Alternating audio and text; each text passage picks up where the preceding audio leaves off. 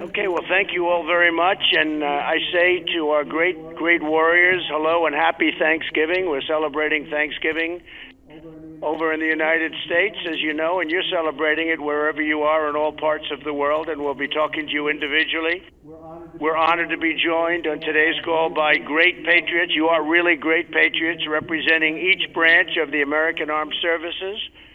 Melania and I want to express our profound gratitude for the extraordinary sacrifices you make to defend our nation while you're away from your families and loved ones. I hope that you'll take solace in knowing that all of the American families that you hold so close to your heart, we're all doing well. The nation's doing well economically, better than anybody in the world. We're the hot nation of the world, and it's nice to know you're fighting, and you're fighting for something that's doing well, and that's our country. I want to begin by welcoming Colonel Stephanie Barton and the men and women of the 101st Airborne Division.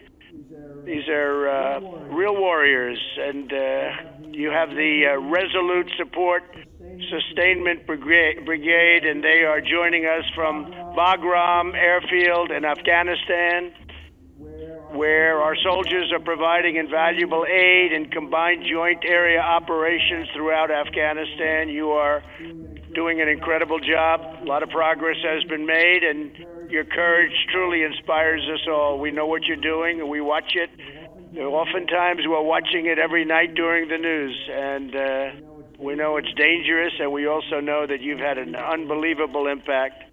Joining us from Al-Jabar Air Base in Kuwait is the Central Command Response and Crisis Response Special Purpose Marine Air Ground Task Force. Lieutenant Colonel Sam Howie, you are really great Marines, and you're the embodiment of honor and courage and commitment. It's incredible the job you're doing. I particularly want to congratulate you on the work you've done to crush ISIS from the air and from the ground. And really, big progress has been made. They're very close to being gone, and we like it that way. But you have shown incredible courage, and I have to say you've shown great leadership. So thank you very much. And Lieutenant Colonel, thank you very much, and we'll be talking to you in a little while. Happy Thanksgiving as well to Captain Pat Hannafin and all of the sailors aboard the USS Ronald Reagan. Great ship. Your ship's motto is one that we embrace every day: peace through strength. That's what the motto is, and we have that motto at home. Everywhere the 7th Fleet sails, the USS Ronald Reagan is an enduring symbol of American might, American strength, American power, and really American goodness in so many ways. From the United States Air Force, we're joined by the 455th Air Expeditionary Wing, which is supporting Operation Freedom's Sentinel and NATO's Resolute Support. Brigadier General David Lyons, thank you very much, David, is the commander. And I want to congratulate you on every minute of the 455th for your outstanding work. Not only have you destroyed hundreds of ISIS, and actually far more than hundreds, and many Taliban targets, but you protect coalition ground forces throughout the region, and you protect them like nobody else. It's incredible the job you do, and I just want to thank you all for being on. And I have to say, General, it's great to speak to you by teleconference and by phone, because your reputation is an incredible one. Representing the U.S. Coast Guard, our crew members from 6 Coast Guard cutters, from the shore support teams that are part of Patrol Forces Southwest Asia, which is the largest Coast Guard unit outside of the United States. And I'm actually going right now. I'm in Palm Beach, Florida, and I'm going over to your local Coast Guard station, and we're going to spend some great time with the men and women of the Coast Guard. They have, from a lot of standpoints, you could call it branding, you could call it whatever you want. The job they've done on hurricanes in this country, they've saved thousands and thousands of people. In fact, in Texas, they saved over 12,000 people. If you think of what that means, over 12,000 people. They went into seas and they went into areas that nobody else would go into, and it was incredible what they've done in Texas, what they did in Florida, what they did in Puerto Rico. The Coast Guard has really become a symbol of strength and perseverance and toughness and genius, actually. It's purely genius. So hello to Lieutenant Nicholas Hartman, who is the commanding officer of the cutter Aquanet. And I also want to congratulate Seaman Christopher Wilson on being selected for A school. That's A, like in A. That's the best, right? Seaman Wilson, you truly make us proud. Congratulations. That's a big deal. Going to that school is like going to the Wharton School of Finance if you happen to be doing what you do.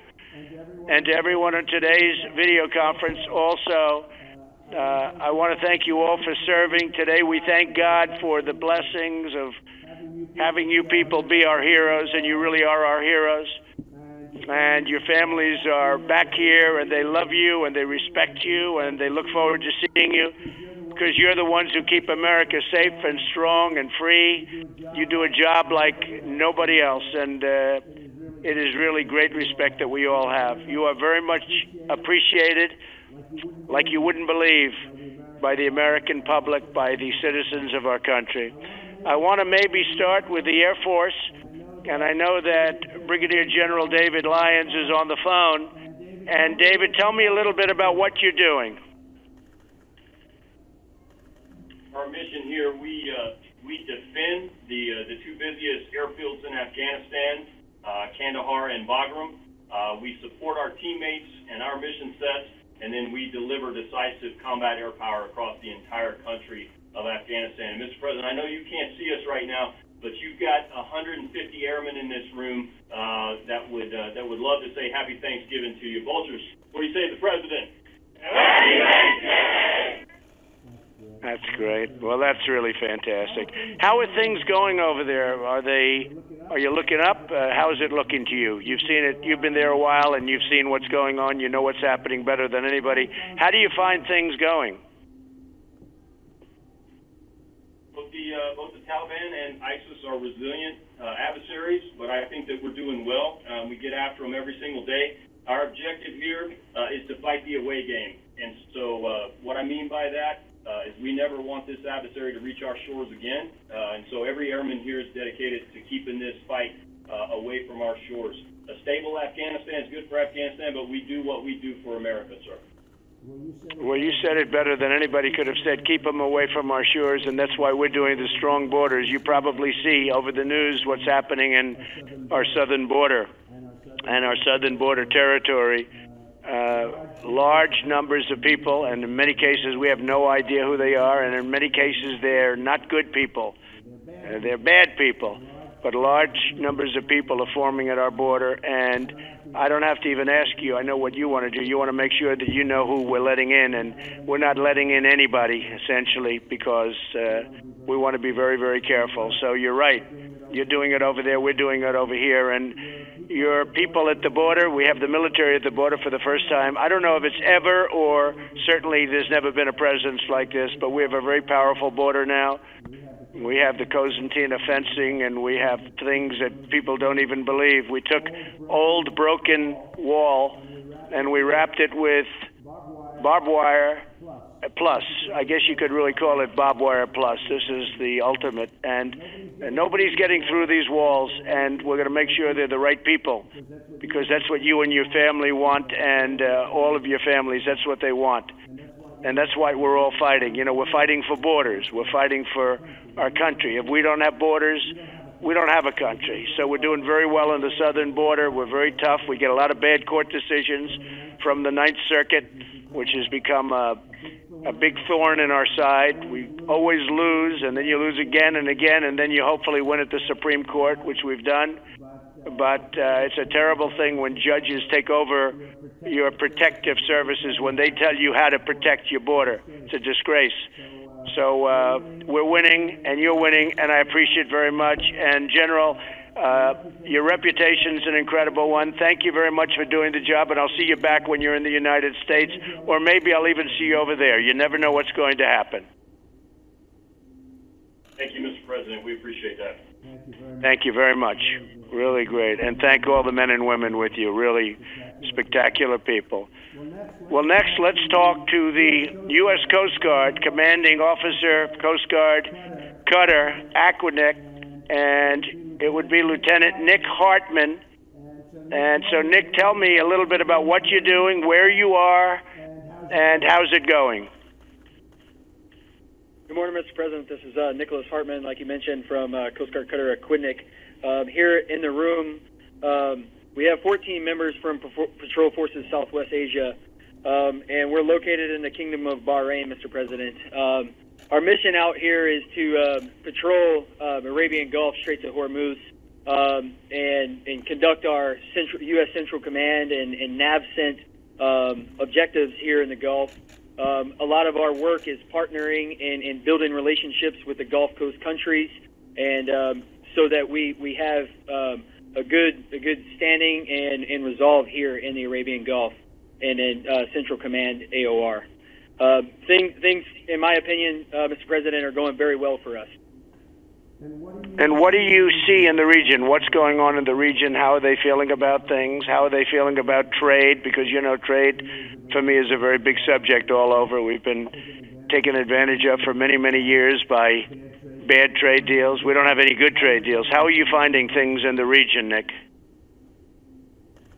Mr. President, from our perspective out on the water, sir, we're seeing that there is an abundance of trade happening in the region. There are vessels moving through the Straits of Hormuz and across the Arabian Gulf on a daily basis, carrying cargo to and fro, and we don't see any issues in terms of trade right now, sir. Okay. Well, you'll keep it that way, and you know we want to have good free trade. We also want to have fair deals where we can do well too, not just everybody else. Right now, every nation in the world does well with us. We don't do well with them. So that's changing, and it's changing fast. And where you are is a big factor in that, as you know. You've been told and you've been briefed. Well, I want to thank you very much, Nick, and great job. And again, as I said, there is no brand that's gone up like the Coast Guard over the last couple of years because of what you've done with the hurricanes in this country. People saw things that they've never seen before. The bravery of your people going out in waves like you know, record-setting. It's been record-setting. The one hurricane in Texas, they say, dumped more water, and it was more violent in terms of water than anything we've ever had in the country. And you guys went out there and you did it like just a day in the office, and I really appreciate it. We all really appreciate it, Nick, and thank you very much. Thank you very much. Thank you, Mr. President, and happy Thanksgiving. Thank you. You take care of yourself. Let's go to the Army. Good old Army. We love the Army. We have Colonel Stephanie Barton of the U.S. Army. And Stephanie, tell us a little bit about yourself and where you are and what you're focused on, what you're doing. First and foremost, good morning and happy Thanksgiving on behalf of the 101st Sustainment Brigade. We're currently located in Bagram, Afghanistan. Serving what we do for the country of Afghanistan, we're the senior logistics headquarters in theater. And it is an away game, and I will tell you, in order to fight and win the nation's wars, it's because of sustainment and logistics. And you've got highly motivated, true professionals in this room and outside this room that are truly making it happen. We support, if it's in the hands of the warfighter, it comes through us to them. So we support everything from coalition to joint forces, from border to border here in the country, sir. Good. And how are you finding things in Afghanistan right now? Sir, it's good. We're truly making the mission happen. When it comes to sustainment, we're responsible for all the strategic, operational, and tactical logistics. Like I said, if it comes in the theater, we get it in the warfighter's hand. But we have a phenomenal team, and I can't speak enough about that, because a lot of the times the sustainment community, we're behind the scenes, which is fine. But it's a good team effort, and it takes the support by all to make it happen. So, Colonel, how many people are you commanding right now, would you say? Sir, 10,000. Wow. That's a lot of people. That's fantastic, Stephanie. That's beautiful. That's beautiful. And not only is it important what you're doing, but you're enjoying what you're doing. Is that right? Sir, Absolutely. We truly love it. And I will tell you, our formation is a great mixture. We have all the Army compos from the active duty, National Guard, Reserve. We have Army, DOD civilians, and civilian contractors that literally we all come together and make this mission happen. So we do hate that we're not with our family and friends today, but I tell you, we are a close family here, and I'm truly happy to be a part of it. It takes the whole community, from green suiters to civilians, to make it happen. And sir, you would be very proud, because we truly are. It's fantastic. We're proud of you. And I tell you what, we're proud of you people. And please say hello to everybody. Have an incredible Thanksgiving. And we're taking good care of you. You know, the budget's now at $716 billion, Stephanie, right? So we're getting rid of some of that old equipment that you see what's going in, the best in the world, right? So you see a big difference. It's an awfully big difference from what we had before. And it's only getting better. We'll be stronger than ever before, and with people like you, we feel very confident. So, Stephanie, thank you very much. Happy Thanksgiving to all, and I will see you when you're back. Sure, sounds great. We have one last message, if that's okay. Yes. 1, yes. 2, 3, go! That's great. I really appreciate that. I really do. I appreciate it. Take care of yourself. We'll see you all soon. Thank you. From the U.S. Marine Corps, we have Colonel George Schreffler. And George, are you on? So this is Lieutenant Colonel Sam Howie. Colonel Schreffler is doing a battlefield circulation right now.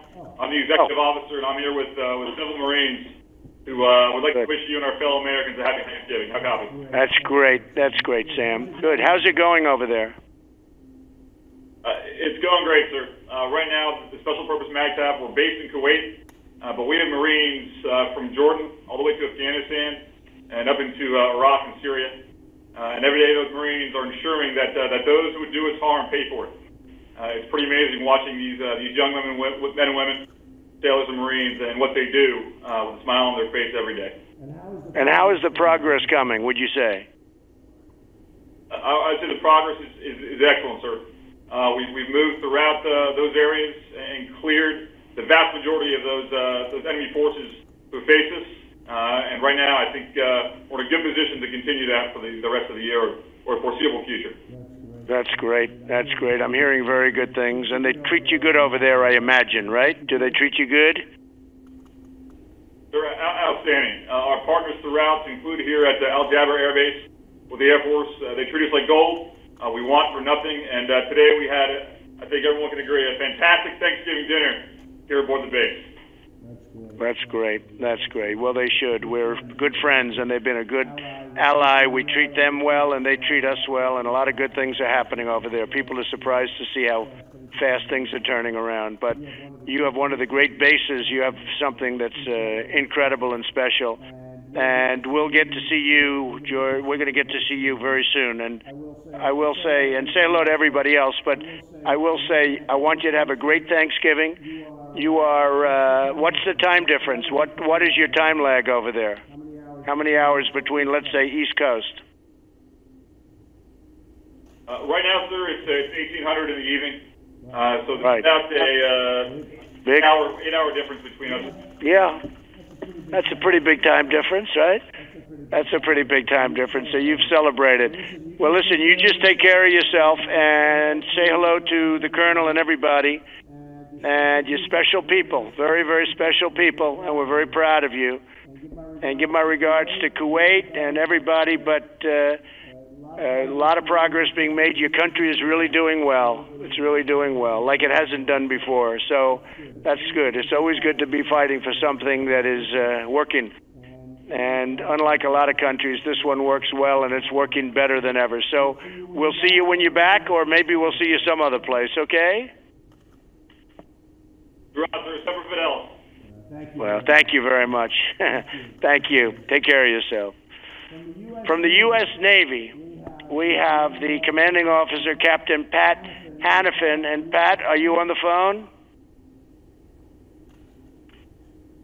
Yes, sir, I'm with you. And from the over 4,800 sailors and airmen aboard USS Ronald Reagan, the nation's only permanently forward deployed aircraft carrier. We are currently in Victoria Harbor, Hong Kong, about 13 hours ahead of you. Still Thanksgiving here. And from all the sailors on board Reagan, serving peace through strength for America in the Indo-Pacific. We wish you a happy Thanksgiving. Well, that's great, Pat. I appreciate it very much, and say hello to everybody, and happy Thanksgiving to you. So the condition of the ship is A1? Alpha 1, sir, absolutely. Okay, good. Very important. So, you know, we have another big one. The Gerald Ford is going to be joining you pretty soon. How does this compare in size and scope with the Gerald Ford? You know all about that. That's the new one, right? Yes, sir. Size and scope. A good friend of mine just left command of that. But size and scope about the same. Certainly some improvements there to the plants and a few of the radars, and even the catapults and gear are slightly different as well. But we'll push over 140 a day daily. Yeah, Pat, tell me about the catapult system. So on the Gerald Ford, they don't use steam, which is the first one that I've ever heard of that doesn't use steam. And I know they have some difficulties, which I'm not happy about, and they spent a lot of money. And I was just curious, the steam system is tried and true for many, many years, as long as we've had aircraft carriers. How do you find steam versus what they're doing on the Gerald Ford, which is electronic and digital, if you can believe it? Yes, sir. All of our Nimitz super carriers have been using steam for decades, and we find it pretty reliable. However, the electromagnetic catapults that they're running there offer some great benefits. Obviously, like any new piece, you got to work through the bugs, but they offer some benefits not only to stress and strain on the aircraft to extend service life and other pieces. I have no doubt we'll work through that just as we work through all of our other advancements and continue to bring it to the enemy when called to do so. So when you do the new carriers, as we do and as we're thinking about doing, would you go with steam or would you go with electromagnetic? Because steam is very reliable. And the electromagnetic, I mean, unfortunately, you have to be Albert Einstein to really work it properly. What would you do? Yes, sir. You sort of have to be Albert Einstein to run the nuclear power plants that we have here as well, but we're doing that very well. I would go, sir, Mr. President, I would go electromagnetic cats. I think that's the way to go. We do pay a heavy cost for transiting the steam around the ship. Good. Okay. I like to hear that. I'm actually happy about that answer because at least, they're doing what they're doing, but that's actually a very good answer. So, Pat, how are you seeing things over there? What's going on? Yes, sir. We have been flying, sailing, and operating everywhere international law allows, just as we have for decades out here, in full support of our free and open Indo-Pacific push in company with our Japanese and other allies. We've worked with the Japanese here in Keen Sword, the Australians, Canadians, so a lot of allies out here, and we are certainly their best friend and our allies and our adversaries' worst fear. And that's exactly what we want to do, is bring peace through strength to this region. Right. And you have a 6-month deployment approximately? Sir, we're a little shorter than that, but Reagan, as your only permanently forward deployed carrier, spends about half of the time each year out and about half back in getting maintenance work on it. Each of the sailors and airmen aboard spend 3 to 5 years out here with us at a time before going back to a stateside assignment. But they're all honored to be serving the nation out here. Right. Pat, why is it that the Reagan is the only one that's permanently deployed of all the aircraft carriers? Why is that? Was it set up for that, or is it just happens to be? Yes, sir. We have worked a single aircraft carrier out in Japan for decades now. Reagan took that role back in about 2013. I'm sorry, that's not quite right. About 2016. But it switches out, so different carriers out here for different periods of time. It was George Washington before us, and then a few of the conventional carriers, going way back to Midway, Kitty Hawk, and Independence. So we've been running that for a while. And it's just an infrastructure piece. It takes quite a bit of infrastructure to make that work, but we get a lot of presence out of it for the region. And do you feel safe in the region? Do you see any hostility? Do you see any aggression? Because, you're hearing a little bit about aggression from a couple of the players. What are you feeling? Yes, sir. We have safe and independent operations out here throughout the theater. We do feel safe. There have been a couple of close calls, but in most cases, the vast majority, they are professional navies, and we have no doubt that we can bring that we bring the U.S. interest to the theater, and expect that to continue into the future. That's great, Pat. Well, I want to wish you a happy Thanksgiving and say hello to everybody in the Navy. And just in closing, I want to wish everybody a really, really happy Thanksgiving. And we'll see you when you're back, and maybe I'll see you over there. But it's a great honor to talk to you. I know everything about what everyone is doing, and you're doing an incredible job, and you're keeping us safe. And we all miss you back here, but we'll be seeing you soon. And on behalf of the whole country, I want to just thank you for what you're doing. Very, very special people, men and women that are just incredible people. You're highly respected. And I tell you what, our country has such respect. I don't think you hear it enough, but our country has such respect for you and the job you do. So happy Thanksgiving, and we will see you soon. Happy Thanksgiving. Happy Thanksgiving. Thank you. Thank you all. Bye. Bye. Great people. They're great people. President, I'm looking forward to going to Afghanistan or going to the Middle East. And we're going to do some interesting things at the appropriate time. We'll be doing some very interesting things. Do you have a sense of when the trip might be? Excuse me? Do you have a sense of when the trip might be yet? I do, but I can't tell you. You're the last people I can tell. How's everything in Florida doing? Okay. The weather's good? Yeah? Florida? Welcome to the Southern White House. Does the CIA have a recording of MBS demanding Khashoggi's silence? I don't want to talk about it. You have to ask them. What about the border, Mr. President? Well, the border's coming along very well. It's become very strong. We're getting some terrible decisions from the Ninth Circuit, as usual. I don't know if we've ever had a victory in the Ninth Circuit. We have to appeal it. Yes, a vast number of their decisions get overturned, generally speaking. And it's a shame. It's a shame. It's a disgrace, frankly. And essentially, they're legislating. They're saying what to do. Some judge sitting in some location very far away is telling our incredible military and law enforcement what to do. And it's not right. And it's been going on like that for a long time. And we are doing really well, considering the laws are a disaster. And if we had the right laws, it would be a lot less expensive and would do it a lot easier. But we don't have the right laws, and we have people interpreting the laws, and they always give us a bad interpretation.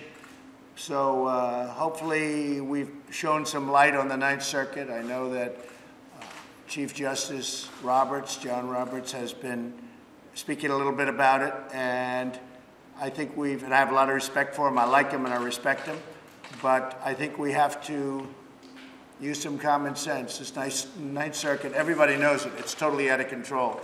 And what they're doing, what they're saying, the opinions are very unfair to law enforcement. They're very unfair to our military. And they're very unfair, most importantly, to the people of our country, because I'm keeping them safe. And you see how we fortified things, and all of that vast amount of fighting that you see going on at the border, it's all taking place in Mexico. And Mexico cannot believe how tough these people are. The mayor of Tijuana and so many others had said, boy, these are tough people. They start fighting right away. They're tough people. You have many criminals in that caravan, and the big caravan hasn't arrived yet. And we're very well fortified. We have fencing and walls like very few people have. We've been able to do it rather quickly. Cosentino wire, and so many other things are there now that they didn't have. and they're not coming through. We're not letting criminals into our country. Got to come in legally. You have to come in through a process. So we want people to come in because I have many, many companies moving back into the United States. They're opening up car plants. They're opening up factories all over the country. The United States is booming. We have the lowest unemployment we've essentially in most groups ever had. So we have a lot of good things happening. We need workers, but they have to come in legally. We want them to come in, but they have to be people that want to work and want to do a great job for our country. They come in through a merit system. They have to come in. Right now, under the Democrats, they don't have a merit system. They want open borders and people can just flow in. You have tremendously dangerous people in those caravans.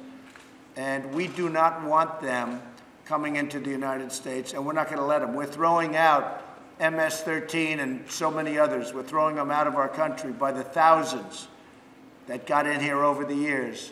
And we're throwing them out by the thousands, and we're bringing back towns. We're making towns safe, and we're doing an excellent job. But we're getting hurt by the Ninth Circuit very, very badly. Everybody files in the Ninth Circuit. I haven't seen anybody file anyplace else. They automatically go to the Ninth Circuit. They could go any place in the country. And I think we're going to have to stop that somehow. The judges are going to have to get together, or Congress is going to have to get together and stop it, because they're taking advantage of our country by filing consistently and always, just about, that I see, in the Ninth Circuit. Even our legislation that we did have passed, it failed in the Ninth Circuit, it failed in the Ninth Circuit appeal, it then won in the Supreme Court. And it's just a shame because it's really hurting people. It's hurting our law enforcement tremendously. And now that the military is on the border, it's really hurting our military. And frankly, when they hear of these decisions, these are professional, the military, the law enforcement, first responders. They can't believe the decisions that are being made by these judges. This is what they do. They do law enforcement, law and order. And they get these decisions down. They say, who makes these decisions? They're not into lawyer things. They say, who makes these decisions? Who are the people that are giving these decisions that are going to make it unsafe for us, meaning law enforcement and military, and making it unsafe for the United States? So despite that, we have a very powerful border, and a lot of good things are happening. Mr. President, are you concerned that by not punishing Saudi Arabia more, it could send a message to other world leaders that they can do as they please, and America could weaken their eyes? No, not at all. Saudi Arabia has been a long-time strategic partner. They're investing hundreds of billions of dollars in our country. I mean, hundreds of billions. They're keeping the oil prices low. I see that yesterday, one of the papers, I was blamed for causing traffic jams because I have the oil prices so low. Well, I have the oil prices low because I'm jawboning them and others all the time to keep them low. Nobody ever did that. No president ever did that. And gasoline is now at a very low number. But I actually got even beat up for that, where they said the president has the gasoline so low that he's causing traffic jams. Can you believe this one? I said, that's one nobody ever thought of. So anyway, no, but I'll always, let's have some traffic jams. We want low oil prices, and Saudi Arabia's really done a good job in that respect. They pumped out a lot more oil than was going to be pumped out when I called them about 4 weeks ago. And if you look at oil, 4 weeks ago, it was at 82, 83, and it was going up to 100 a barrel. That would have doubled your prices and even tripled your prices at the car for gasoline.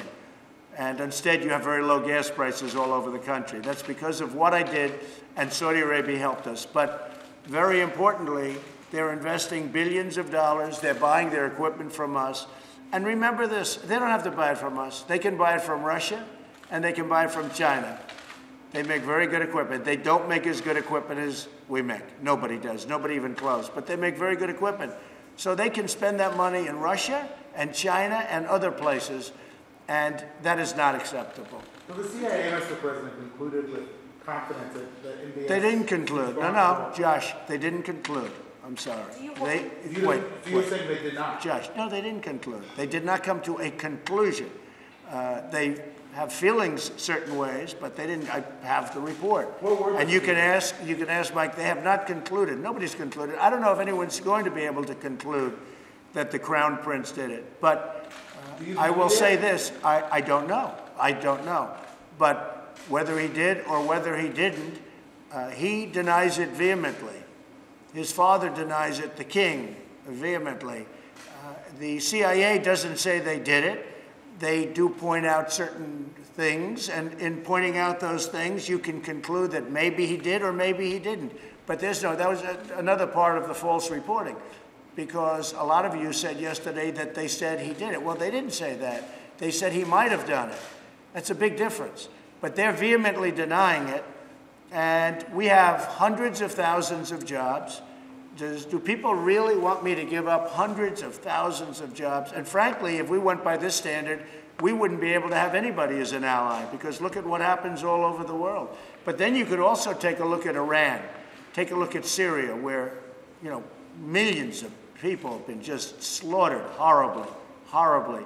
You take a look at what's going on in Iran and the vicious situation that's taking place there and the number of people that are being killed and slaughtered. You take a look all over the world. We're not going to be able to deal with, let's not deal with anybody. The fact is that Saudi Arabia is tremendously helpful in the Middle East. If we didn't have Saudi Arabia, we wouldn't have a big base. We wouldn't have any reason, probably. I mean, if you look at Israel, Israel would be in big trouble without Saudi Arabia. So what does that mean? Israel's going to leave? You want Israel to leave? We have a very strong ally in Saudi Arabia. We have an ally that said they did not commit at the top level, the Crown Prince, the King. They did not commit this atrocity, and it's an atrocity. It's a terrible thing. I dislike it more than you do. But the fact is, they've been a very strong ally. They create tremendous wealth. They create really tremendous number of jobs in their purchases.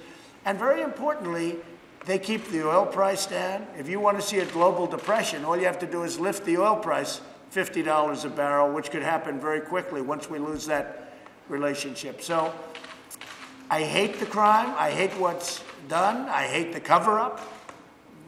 And I will tell you this, the Crown Prince hates it more than I do, and they have vehemently denied it. The CIA points it both ways. As I said, maybe he did, maybe he didn't, but I will say very strongly that it's a very important ally.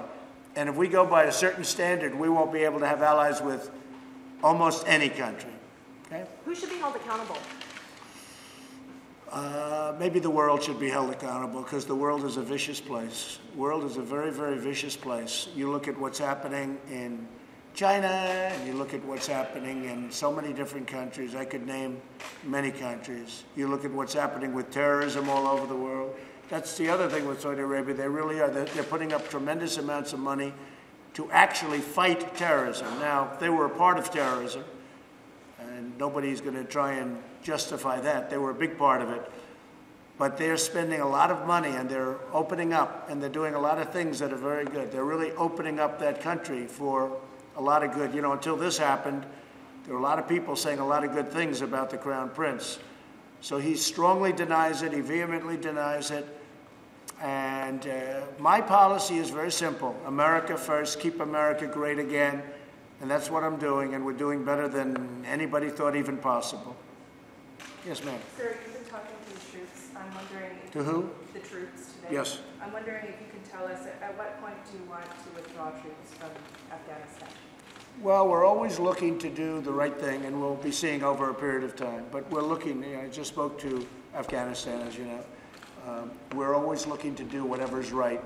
We're in very strong negotiations in Afghanistan right now, which a lot of people don't know about. This may be the first, but we are in very, very strong negotiation in Afghanistan. We'll see what happens. If something happens, that would be a great thing. I'd be very happy about that. I really think the people of Afghanistan also, and they are good fighters, and they fought for a long time. They fought for a lot longer than we fought. They've been fighting for many, many, many decades. But I think they're tired of fighting. And we'll see what happens, but we are talking about peace. And we'll see if that happens. Negotiations with? We have negotiations going on. I don't know that they're going to be successful. Maybe they're not. Probably they're not. Who knows? They might be. They might not be. You know my attitude on all of that stuff, whether it's North Korea or anybody else. Maybe they are going to be successful. Maybe they're not going to be. But we have negotiations going on right now in Afghanistan. Okay? Mr. President, what is your response to Well, nobody's done more for the military than I have. I took the budget from very little to 700 billion and then 716 billion. And I'm now going over to the Coast Guard, where I did last year, and I will probably a lot, but we're going over to the Coast Guard. I really believe nobody, in fact, a number of generals were on television over the weekend, and just unrelated, but they all mentioned the fact that nobody's done as a president for the military in a long time what I've done, because I've taken spending where you had a depleted military and it wasn't being fixed and it was a mess, and it frankly put us in danger. And I was able to get Congress to give us $700 billion and now $716 billion for our military. And I've also done more for the vets than anybody's ever done. I got choice approved. They've been trying to get choice for 40 years, more than 40 years. They couldn't get it. Where a vet can go directly to a doctor now, instead of waiting online for 2 months and 2 weeks and 3 weeks, and amounts of time that are unthinkable to anybody, including yourselves. So I think I've done more than anybody else, certainly in many, many years and probably in many decades. Mr. President, are there any updates on the troops that are being sent to the border in regards to the caravan? No, no troops. We're going to have a strong border. Our southern border is going to be very strong. You heard me speaking to some of the folks just now in different parts of the world, and they're so proud of the job they're doing. And you got to have borders. If you don't have borders, you don't have a country. I mean, the Democrats want open borders, and they want these people coming in. Many of those people are criminals, okay, and have been so adjudged. We know who they are. They have records. They have some very substantial criminal records, some very bad criminal records. They're in the caravan. You saw what happened in Tijuana, where a number of the people said, these are tough people. They start fighting. They're starting fistfights. They have fistfights all over the streets. They're starting fistfights. They said, these are not like normal, innocent people. These are people, you talk to them and they start a fistfight. I don't want that in this country. Okay? Mr. President, what about the idea that the military may use lethal force against these migrants? If they have to, they're going to use lethal force. I've given the okay. Yeah, if they have to. I hope they don't have to. But, you know, you're dealing with a minimum of 500 serious criminals. So I'm not going to let the military be taken advantage of. I have no choice. Do I want that to happen? Absolutely not. But you're dealing with rough people. You ask the people in Tijuana, Mexico. They opened up with wide arms. Just come in, let me help you, let us take care of you. And within 2 days, now they're going crazy to get them out. They want them out. Because things are happening, bad things are happening in Tijuana. And again, it's not in this country because we've closed it up. 2 days ago, we closed the border. We actually just closed it. We're saying nobody's coming in because it was out of control. But you take a look at Tijuana, Mexico, and you see what's happening there. It's really a bad situation. What do you mean you close the border and nobody's coming in? What do you mean by that? If we find that it's uncontrollable, Josh, if we find that it gets to a level where we are going to lose control or where people are going to start getting hurt, we will close entry into the country for a period of time until we can get it under control. So the entire border? The whole border. I mean the whole border. And Mexico will not be able to sell their cars into the United States, where they make so many cars at great benefit to them, not at great benefit to us, by the way. But at least now we have a good new trade deal with Mexico and with Canada. But we will close the border. And that means that Mexico's not going to be able to sell their cars into the United States until it's open. But we're going to either have a border or we're not. And when they lose control of the border on the Mexico side, we just close the border. And we have a very powerful border. We built a very strong border in a very short period of time, and the military has been fantastic. The job they've done. And by the way, Border Patrol and ICE, all of the law enforcement we have involved, and we have local law enforcement too, they have done an incredible job. And they've wanted this for years. You know, I'm the first president that's done it to this extent, but they've wanted this for years. And some of the presidents, I guess they didn't care, or they wanted open borders. I don't think they wanted open borders, because most of them, if you go back to 2006, they all approved essentially a wall, a very powerful fence, which is pretty much the same thing. But in 2006, if you look, Obama, You look at Hillary Clinton, you look at Schumer, all of the people that are standing up protesting. They think it's good for them politically. See, I think it's very bad for them politically. I think the fact that they're weak on the border is very, very bad for them politically. But, you know, I've only been a politician for 3 years, so maybe they know better than me. Is there going to be a government shutdown over this wall in December? Could happen, yeah, over border security. The wall is just a part of border security, a very important part, probably the most important part. But could there be a shutdown? There certainly could, and it will be about border security, of which the wall is a part. Do you think Secretary Nielsen is doing a good enough job? Well, she's in there trying, I'll tell you. It's a tough job. I mean, yesterday she gets a ruling that things that we were doing, a judge that knows nothing about it decided to take law enforcement into his own hands, and he gives a ridiculous ruling. So we'll appeal it.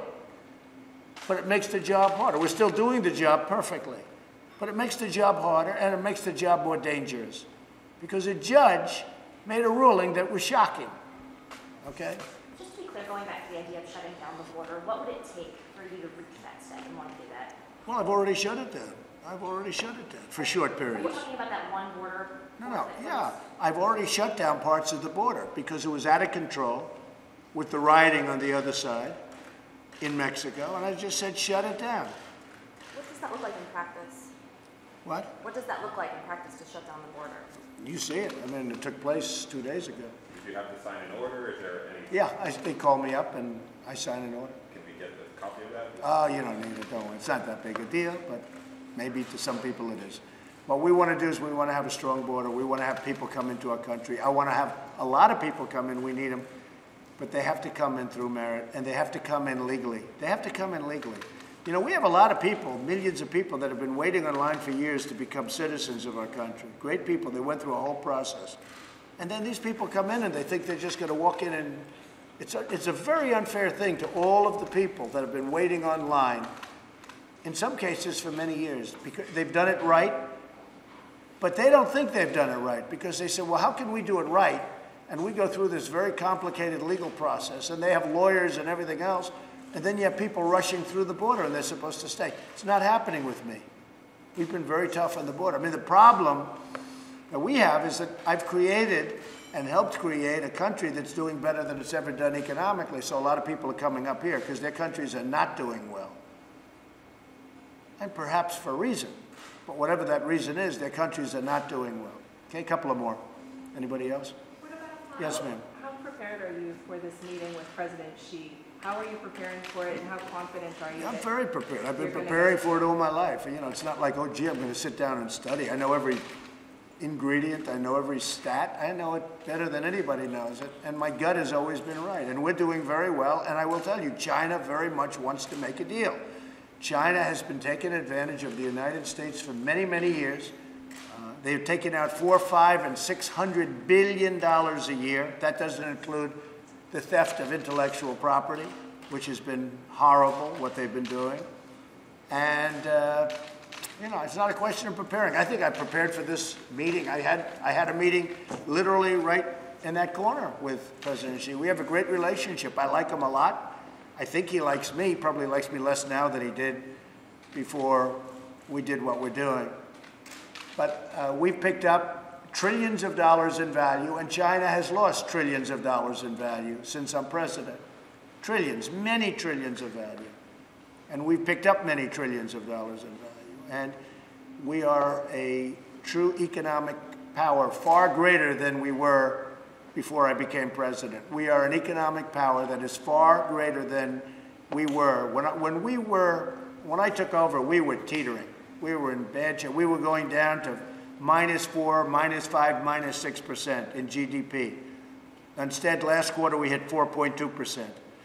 And we are doing very well. I can say this, China wants to make a deal very badly. Do you think it's going to happen? Because of the tariffs, because right now on $250 billion, they'll be paying as of January 1st, 25%. And in many cases, they're already paying 25%. On the rest that they're not, they're paying 10%. But the 10% goes to 25% on January 1st. And so they're going to be paying a tremendous amount of money, which, frankly, is great for our country. We're taking in billions of dollars from China. We never took in 10 cents from China. They took everything from us. We never took anything from them. Now, as of already, we're taking in, right now, we're taking in billions. China is, people don't understand this. China is right now paying us billions of dollars a month. That's never happened before. And soon, they're going to be paying us many, many billions of dollars a month. But China wants to make a deal. If we can make a deal, we will. Are you worried about Matt Whitaker's finances and his potential happiness? No, Matt Whitaker's a highly respected person. And, you know, once I choose somebody, they always go through hell. But Matt Whitaker is a highly respected man. The Justice Department respects him tremendously. I've spoken to a lot of people.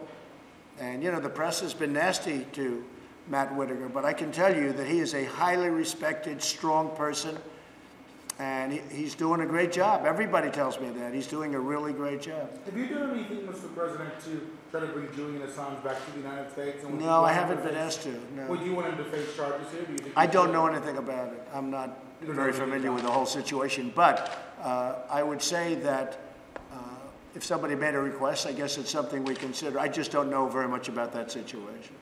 Okay? What else? Anything else? Are you interviewing people this week for new jobs in your administration? Yeah, we'll have a few. I'm very happy with my cabinet and people that work for me and for us, really work for the country. We have a great cabinet. We have absolute stars. But a few of them, I would say, can do very well outside. Everyone's doing well when they leave. That's one thing I'll tell you. Everyone that leaves the Trump administration has come out really well. I'm very proud of a lot of them. Look at Hope. Hope Hicks is doing a fantastic job. She's a fantastic young woman, and I'm very proud of her. Look how she's doing. She's become a very important person in the outside world. And we have many such people where they work here for a year and a half or for a period of time, and they go outside and they do really well. Many of them. So, and that's what I want. I want to see. There's always a lot of change. Yeah, I'll probably be changing a couple. Maybe a few, but very little. Overall, we're very happy. Are you doing interviews this week for that? Yeah, I'm doing interviews this week. I'll do interviews as we say in the Southern White House. People like doing interviews here. What jobs are you interviewing for, Mr. President? Well, I'll let you know. I'll let you know. But you just let us you'll be now, safe. I know. Maybe I will. Have you talked to Ivanka about her emails? Yeah, I have, actually. And very innocent, a short period of time, very early on. There was no deletion of emails like the 33,000 plus probably another 100,000 that Hillary Clinton did after she got a subpoena. There was no bleach pit. There was no anything, just innocent emails. There were no classified emails. A much different deal. It's another fake news story. And she did transition out. She was a private person, and then ultimately she transitioned out from private to government. And I believe all of her records are in the Historical Society, the historical records. Much different than the other situation that I've talked about for a long time. But she transitioned out, but everything's in historical records. I'll see you over at the Coast Guard. I'm going over to say hello to the Coast Guard right now, which I look forward to. I'll see you. I don't know if you're going, but if you are, I'll see you there. Thank you all very much. What are you most thankful for, Mr. President? For having a great family, and for having made a tremendous difference in this country. I've made a tremendous difference in the country. This country is so much stronger now than it was when I took office that you wouldn't believe it. And, I mean, you see it, but so much stronger that people can't even believe it. When I see foreign leaders, they say, we cannot believe the difference in strength between the United States now and the United States 2 years ago. Made a lot of progress. Thank you very much. Your lawyers are back from Mueller. We're going to see you guys at the Coast Guard. Thank you. Thank you, everybody.